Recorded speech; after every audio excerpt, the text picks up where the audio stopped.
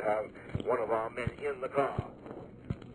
Fortunately, he, of course, had no gun and did no shooting, but he has identified the two men who had guns and who fired guns. I think there were about 10 or 12 shots fired into the car in which this woman was. Six-shooter or shotgun? I think they're revolvers. Mm-hmm.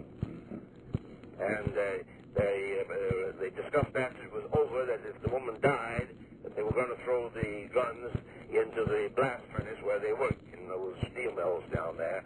And that's what we are laying for now, to head off from these individuals when they come to work this morning and shake them down. If we are lucky enough to find a gun on them, that will be the big break in the case.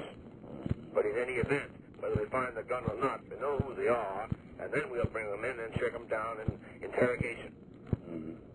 Thank you so much, Edgar. As usual, you're right on top of it, and this is 8:15 now, and you call me and make them get through to me. I checked last night about 1, and they gave me the full information, and I just heard a little while ago about this fellow calling me. I didn't know anything about it, and I think I'll call him. You see no reason why I shouldn't, do you? I see no reason why you shouldn't. The radio said he was very angry because they wouldn't put him through to you last night. I don't see any reason why he should have been expected to be put through. He could have called the Department of Justice or the FBI. There wasn't there. I don't know anybody's on duty in the department at night, but we're on duty 24 hours a day there. Yes, I talked there several times. Agent Swanson was very helpful to me.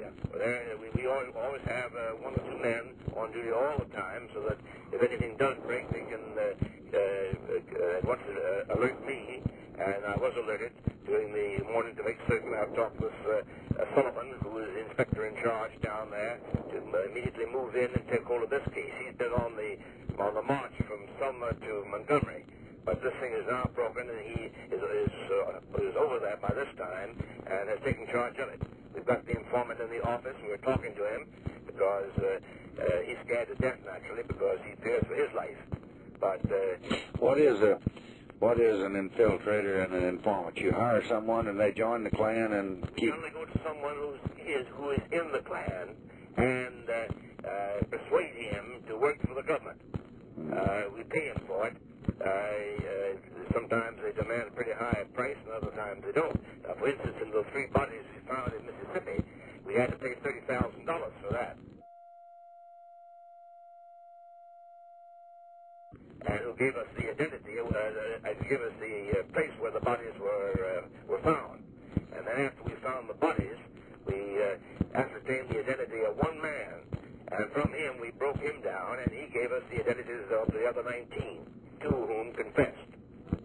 Now, this man that we have now, this informant, he's not a regular agent of the Bureau, but he's one of these people that put in just like we do into the Communist Party and so forth, so they'll keep us informed. And fortunately, he happened to be in on this thing last night. Otherwise, we'd be looking for a needle in the haystack. That's wonderful, Edgar. Thank you so much. All right, President. Thank you.